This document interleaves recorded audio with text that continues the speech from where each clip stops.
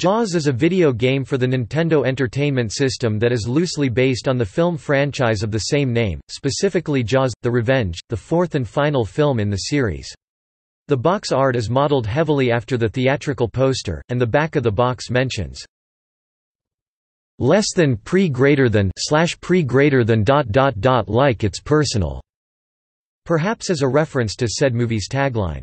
However, the game does take elements from the first film. It is one of several LJN-published titles produced by the Japanese company Atlus, although Westone was subcontracted to actually develop it. There was a separate computer adaptation of the original Jaws movie called Jaws, the computer game, released in 1989 by Screen 7 for the Commodore Amiga and for the Commodore 64 as simply Jaws by Box Office Software.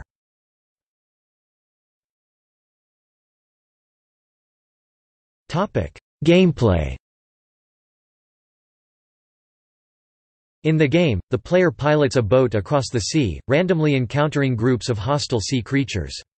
When the boat hits something in the overhead map, the perspective changes to a side view. The player's boat releases a diver who battles various undersea threats such as jellyfish, rays, and smaller sharks. Occasionally, Jaws will appear on the map in the form of its familiar dorsal fin breaking the water's surface. If players collide with Jaws' dorsal fin, they can momentarily control their boat in the side view encounter in an attempt to attack Jaws with depth charges. Jaws will always collide with the boat and release the diver into the water. Jaws will also appear after a brief moment if the player snags something in the overhead map with Jaws nearby. Items encountered include crabs, increases movement speed of the diver, stars, bonus points, and conch shells, which are used as currency in this game. Equipment and upgrades are purchased by alternating between two ports on the map.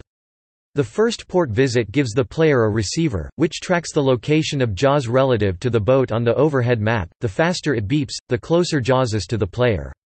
Future visits to ports afterwards increases overall attack power against Jaws.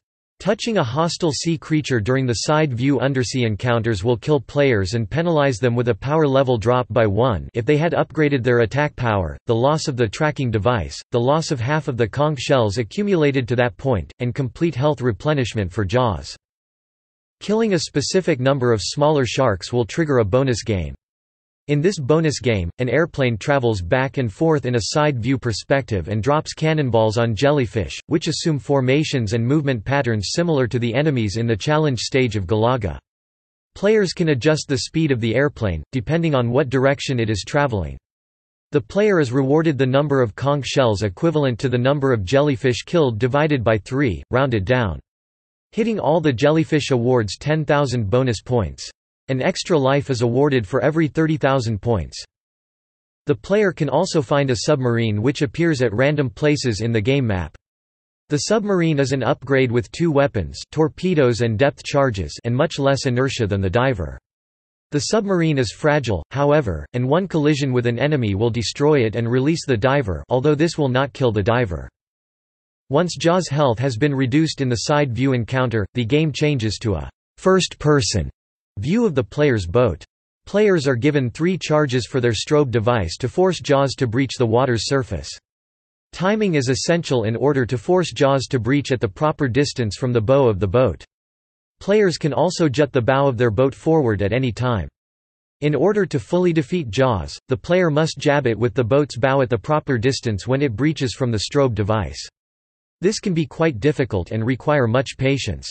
Jaws makes random movements backward, forward and side to side, which makes for a hard final kill.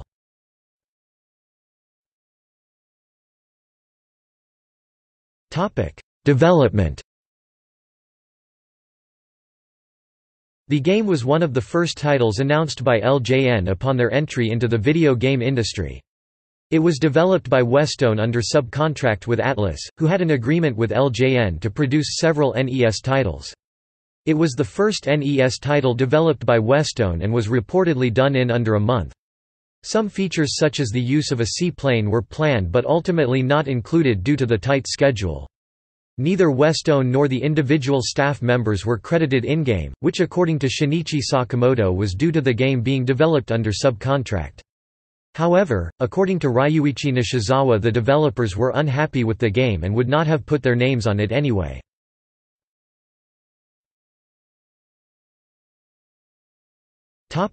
Music. Although the title screen track is based on John Williams' famous score to Steven Spielberg's 1975 film Jaws, composer Shinichi Sakamoto does not make explicit reference to Williams's work in any other part of the game. One possible exception is the "You've Hit Something" music, which features the movie's characteristic oscillating minor second.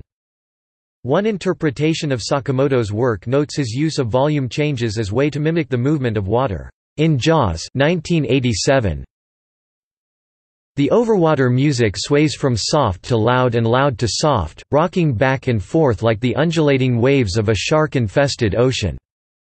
The effect isn't very smooth, however, because of technological constraints, the Nintendo's sound chip was limited to 16 discrete volume settings.